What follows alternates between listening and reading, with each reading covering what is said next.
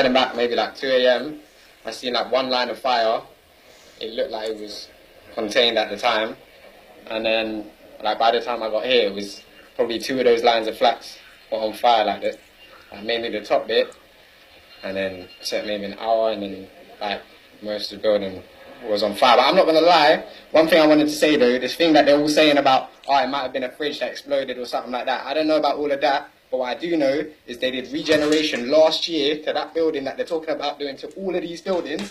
They did it to that building only, £10 million they're talking about, and put these shoddy plastic things on there that set up a light because they want more reasons to knock these blocks down. There's two options. They could either regenerate the blocks or they could knock them down. And after that, I'm not so sure that was totally an accident. I'm not even gonna lie. I'm not even gonna lie to you. You can pause me there, but I'm not gonna lie. The whole situation that's going on in this area, the way that they don't want us, the way that they don't want us here, and they put those rich man's blocks over there, and then they tell certain man in Frinstead they can't even go into that section. That's outrageous. I can't lie. The way that they treat man in here is terrible, innit? So I can't even take the belief out of my mind that that wasn't just an accident. Do you know what I'm saying? I'm not gonna lie. I think it's fucked, and I think. But we don't know.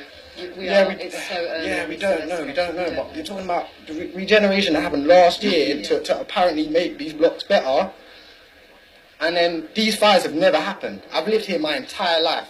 My mum's lived here a very long time, and these kind of things have never ever happened in this area. Like, I don't know what they spent £10 million on. But the lifts in this block and all the blocks around, they only cost 60 grand to fix, and they still never replaced them throughout the time I've lived here. So 10 million for that? No, they didn't. No. I'm not really fucking with the government. Right? That's all I'm saying. Hey, I'm going to apologise for your language. I'm going to apologise for the language. Better here. Yes, I know, and I